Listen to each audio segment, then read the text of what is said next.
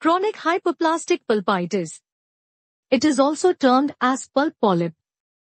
It is a unique form of pulpitis where the inflamed pulp reacts by excessive and exuberant proliferation. Clinical features. Commonly seen in children and young adults with high degree of resistance and reactivity. Seen if large open cavity, especially molars. The pulp appears as a pinkish-red globule of tissue protruding from the pulp chamber. Bleeding on probing may or may not be present. Histopathology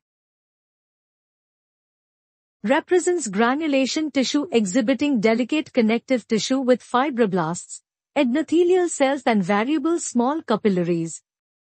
Lymphocytes, plasma cells and few neutrophils are seen. The granulation tissue may or may not be covered by epithelium.